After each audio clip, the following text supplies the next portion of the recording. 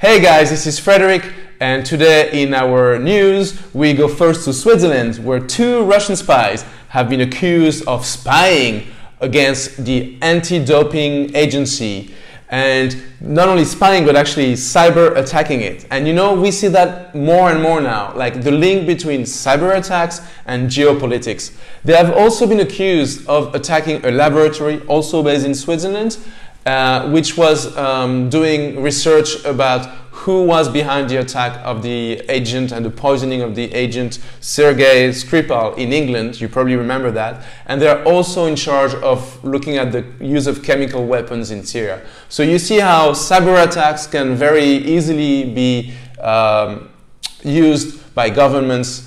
And in fact, of course, some of those are alleged, so there is not proof for everything. But you know, like the Bern authorities, the Swiss authorities are looking into it. And just also to see that you could be a neutral country, but still be attacked. You know, I mean, Switzerland is the home of many international organizations, and they are also being attacked.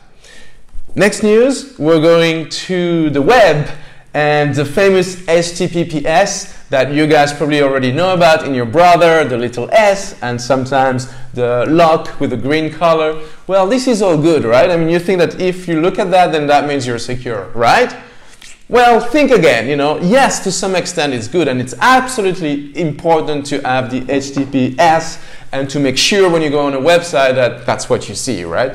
But that's not the only thing you should look for. In fact, you know, 80% of users think that just because the S is there and the lock, that means they're secure on the web. And that's not the case, actually, because you know what? You could have a website that looks legitimate, that have the S, that has some kind of encryption, and yet it's a phishing website. So what the S does is really showing you that there is some kind of protection, some kind of encryption of the communication between your computer, between your browser and the server and the web page that you're accessing. But it doesn't guarantee you that the web page that you're accessing is actually not a malicious one. You know, the phishing attacks, when they pretend to be something they're not, well, actually already 25% of those phishing websites, they use HTTPS as well. So you know what? The bad guys, they use HTTPS as well. So just don't trust that thing. You know, it's good, but it's not enough to have it. All right. And remember, be safe online and offline.